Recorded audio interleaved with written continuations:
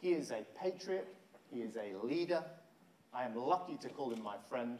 I give you our Prime Minister, David Cameron. Thank you, George.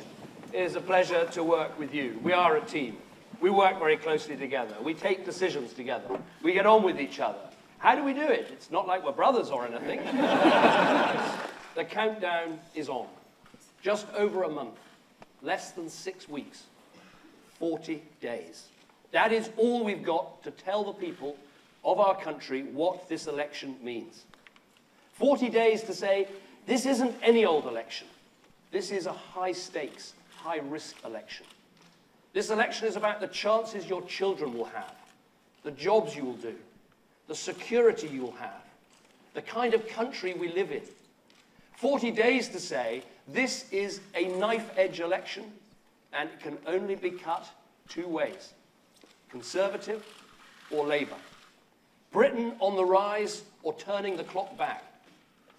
Only one of us can walk through that door in Downing Street. It'll either be me or it'll be Ed Miliband.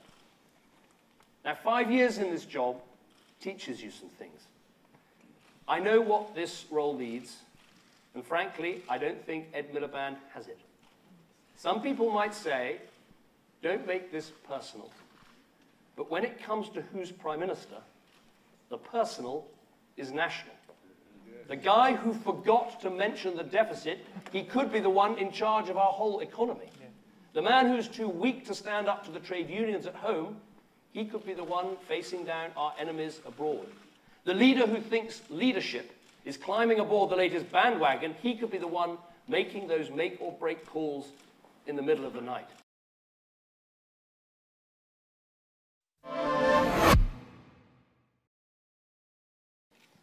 He is a patriot. He is a leader. I am lucky to call him my friend. I give you our Prime Minister, David Cameron. Thank you, George. It is a pleasure to work with you. We are a team. We work very closely together. We take decisions together. We get on with each other.